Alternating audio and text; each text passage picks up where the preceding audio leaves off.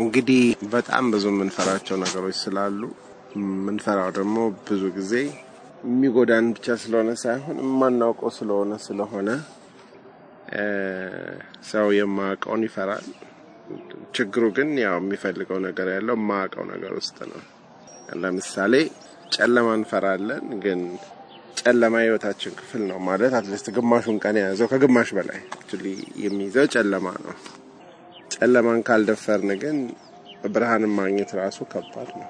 ስንወለድ ምንም አናውቅም፣ ምንም አንችልም፣ ግን ማዕት ነገር እንፈልጋለን ያስፈልገናል። ስለዚህ ከመወለድ ጀምሮ አንደኛው ነገር ለሰው ልጅ የሚያስፈልገው ነገር ድፍረት ነው። ብርሃንን የሚያመጣው ሰው ደፍሮ ማቀውን ነገር ከሞከረ ነው። ስለዚህ የድፍረት ተቃራኒ ፍርሃት ነው። ፍርሃት ደግሞ የሰው ልጅ ትልቁ ስራት ነው። ትልልቅና ጥሩ ነገሮች ሰው የሚያመልጡት አቅም ስለሌለው ሳይሆን ፈሪ ስለሆነ ነው የሚሆነው።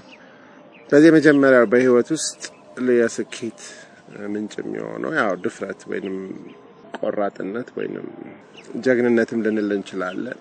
ስለዚህ ድፍረት የሚለው ነገር ከሌለ ሰው ካለበት ቦታ አይንቀሳቀስም፣ ባለበትም ላይ ቆም ይችላል። ፍርሃት ሰውን ከዙሪያው ብቻ ሳይሆን ከውስጡም ነው የሚያረቀው። ይቅርታ ግን አንዳንድ ጊዜ ደፍረን ከሄድን በኋላ ደግሞ ፈርተን እንዳንመለስ ከትም አንዴ ለመሞከር ያህል ድፍረት ሊኖረን ይችላል። ግን ለውጤት ደግሞ የሚያበቃን ያን የደፈርነው ነገር ውስጥ መጠበቅ፣ መታገስ እና መቻል አብሮ የሚመጡትን ነገሮች ከማናቃቸው ነገሮች ጋር የሚመጡትን ነገር ያ ደግሞ ጽናት ነው የሚባለው። ሰው ደፍሮ ጽናት ከሌለው ደርሶ መመለስ ነው የሚሆነው ምንም ሳይዝ ማለት ነው።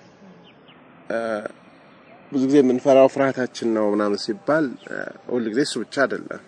ሄደን አንድ ስኬት ውስጥ ከመግባታችን በፊት ለመግባት ድፍረት ያስፈልጋል። ግን የምንፈልገውን ይዘን ለመውጣት ግን ጽናት ያስፈልጋል። ስለዚህ አንዳንድ ጊዜ ሰዎች ድፍረት አላቸው ግን ደርሰው ነው የሚመለሱት። እዛ ነበርኩ እኮ ነኝ ግን ይዘው የሚመለሱ ሰዎች ይዘው ስንል ያው ውጤቱን ወይ የሚፈልገውን የሚያስፈልገውን ነገር ጽናት ያላቸው ሰዎች ናቸው። ስለዚህ ድፍረት ያስገባናል፣ ጽናት ያቆየናል። መጨረሻ ላይ ግን ይዘን የምንወጣው ነገር በውስጣችን ያለውን የጥራት ደረጃ ነው ይዘን የምንወጣው። አንድ አይነት መሬት ላይ 10 ሰዎችን ቤት እንዲሰሩ ወይም እንዲያርሱ ወይም የሆነ ነገር እንዲያደርጉ እንፈልግ የመጨረሻ ላይ ፕሮዲዩስ የሚያደርጉት ነገር የሚሰሩት ነገር ጥራት ከድፍረትና ከጽናት በላይ ሌላ ደግሞ ሶስተኛ አንግል አለ። ያ ምንድነው? ኤክሰለንስ ወይንም ደግሞ ለአንድ ነገር በምን ያህል ልቀት ደረጃ ያለ ነገር ነው ውስጣችን ያለው። አክቹአሊ ጽናትና ድፍረትን የሚያመጣው ሚዲዮከር የሆነ ወይም ሎ ኳሊቲ ነገር አለ መቀበላችን ነው እንጂ ያለንበትም ሊበቃን ይችላል እኮ። ስለዚህ ኤክሰለንስ የድፍረት ምንጭም ሊሆን ይችላል፣ የጽናት ምክንያትም ሊሆን ይችላል። ግን በሌላ በኩል ድፍረትና ጽናት ባለበትም ቦታ ከውስጣችን የኤክሰለንስ ወይም የልቀት ኳሊቲ ከሌለ ባዶ ድፍረት ወይም ባዶ ጽናት ነው የሚሆነው። አንዳንድ ጊዜ በድፍረትና በጽናት የምናባክነው ጉልበት ሳይሆን የምንፈልገውን ማወቃችን ወይም ደግሞ የምንፈልገው ነገር መለኪያችን ነው ለጽናታችንም ለድፍረታችንም ዋጋ የሚሰጠው።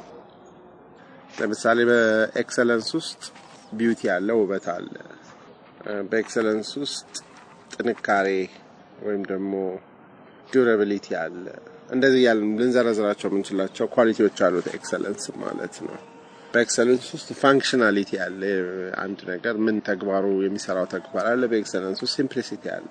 ነገሮችን ማካበድ ሳይሆን እውነተኛ ውስጣቸው ያለው ሲምፕል የሆነ ነገር ማውጣት አለ። እና እንደዚህ እንግዲህ ሊዘረዘሩ የሚችሉ ነገሮች አሉ። ግን በአጠቃላይ ኤክሰለንስ ራሱ ድፍረት የመፍጠር ባህሪ ያለው ከዚህ ያነሰ ነገር አልቀበልም ስንል ነው ደፋር የምንሆነው። ወይም ይሄን ነገር አቴኒ ኮስት ማግኘት አለብኝ ስትይ ደፋር ትሆኛለሽ። አንዳንድ ጊዜ የምትፈልጊው ስታንዳርድ እስኪመጣ ድረስ ላልነሰ ነገር ሴትል ስለማታረግ ስለማትይ ጽኑ ትሆኛለሽ። ስለዚህ በአንድ በኩል ኤክሰለንስ ወይም ልቀት ያላቸው ሰዎች ናቸው ደፋርና ጽኑ መሆን የሚችሉት።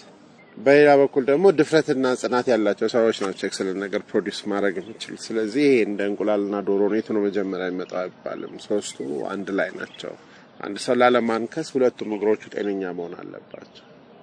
ወይም ደግሞ በጂኦሜትሪ ትራያንግል is the በጣም ጠንካራ የሚባለው ስትራክቸር ትራያንግል ለዚህ ነው ፒራሚዶች ብዙ ዲዩሬብል የሆኑ ነገሮች በዛ የሚሰሩትና ጽናት ድፍረትና ልቀትን እንደ ትራያንግል ማየት ይቻላል የቱ ነው የሚበልጣው የቱ ነው የሚሻለው ልንል አንችልም አንዱ ከሌለ ሌላውን ይዞት ይሄዳል